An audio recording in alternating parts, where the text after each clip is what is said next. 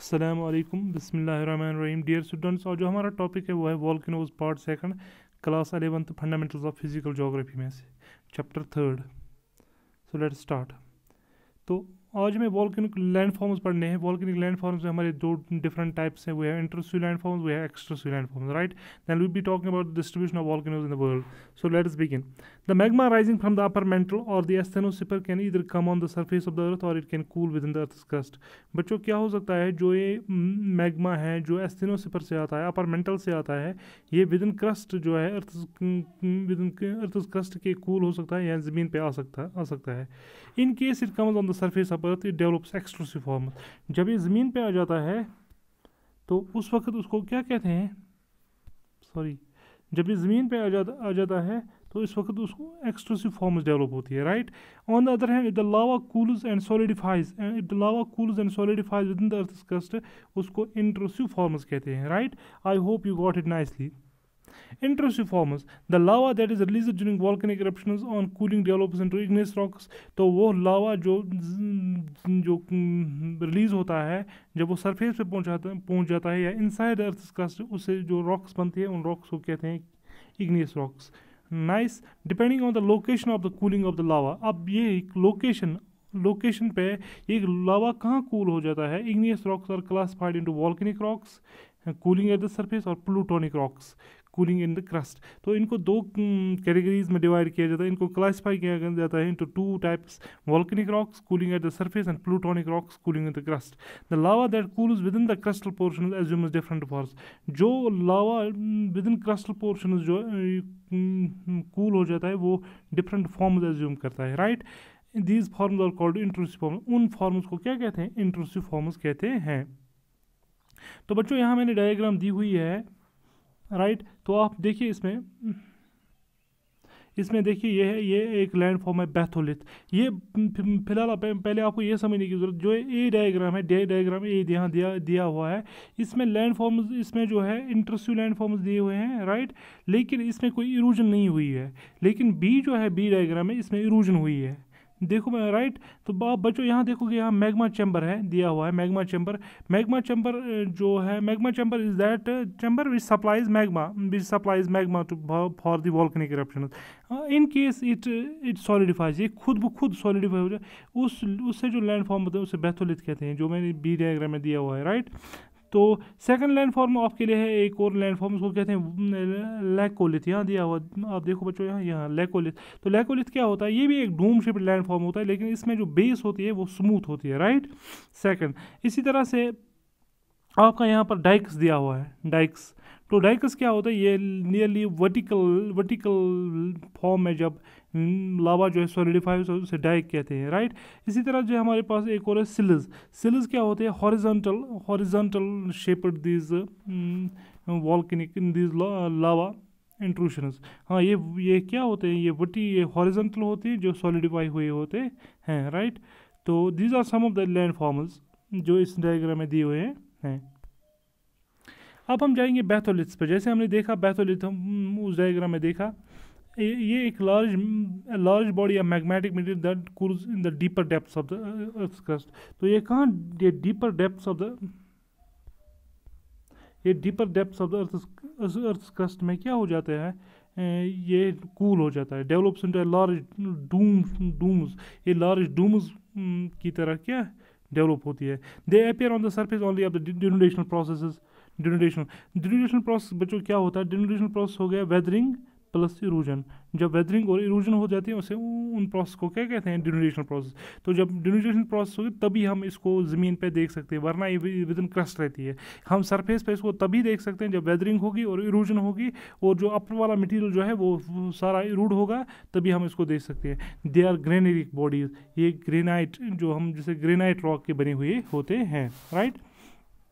Batholiths, ये large magmatic material that cools deeper depths of the crust develop into large in the form of a large domes, जैसे हमने diagram में दिखाया।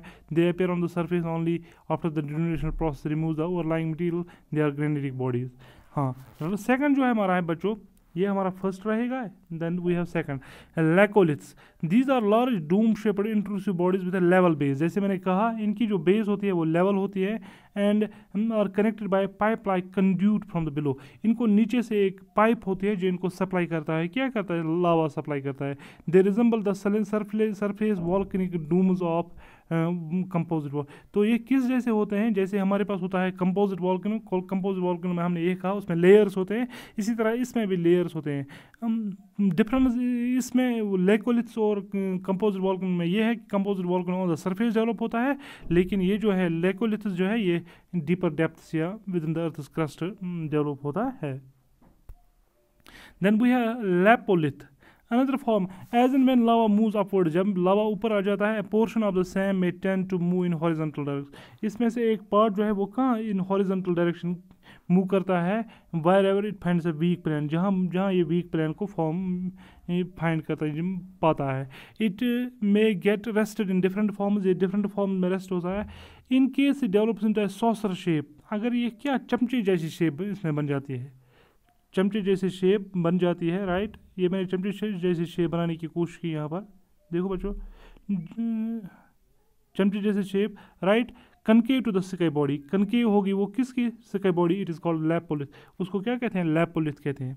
Phacolith, then we have another, ये होगा हमारा third, and then we have fourth. Phacolith, A wavy mass of intrusive rocks eight times is found at the base of सिंक्लाइनस।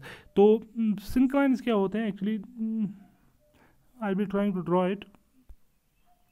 देखो बच्चों, हमारे पास जो माउंटेन्स है, माउंटेन्स के दो बेंड्स होते हैं, लोअर बेंड को कहते हैं, इनको इसको कहते हैं सिंक्लाइनस, में सिंक्लाइनस एस में यहाँ लिखूंगा, राइट।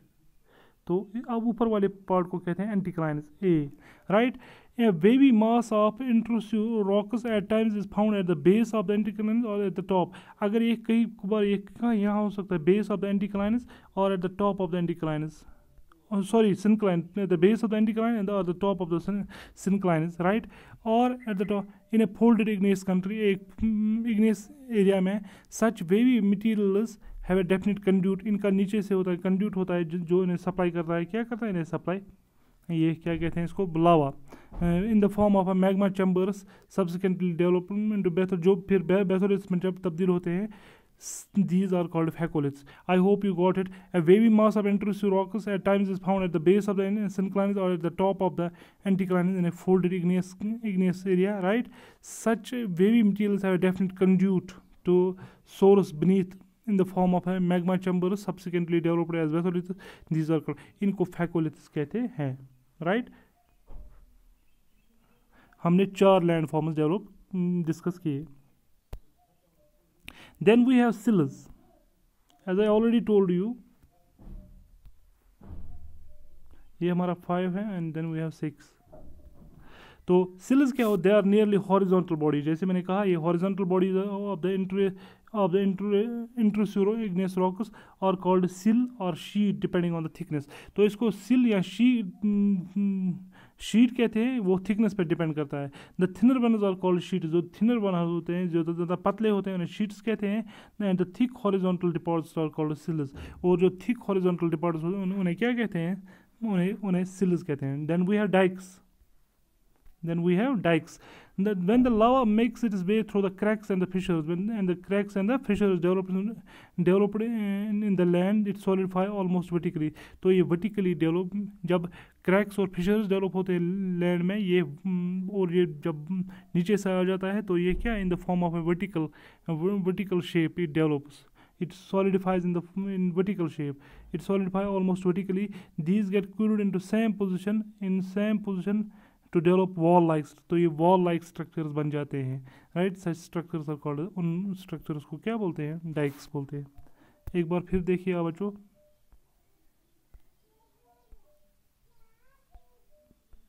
देखो बच्चों, ये यहाँ पर डाइक दिखाया गया है। आप ये छोटी डायग्राम थर्ड सी डायग्राम में देखिएगा, ऑल्दो इसमें सी नहीं लिखा हुआ है, आप इसमें देख सकते हो डाइक जो ये वॉल शेप्ड है।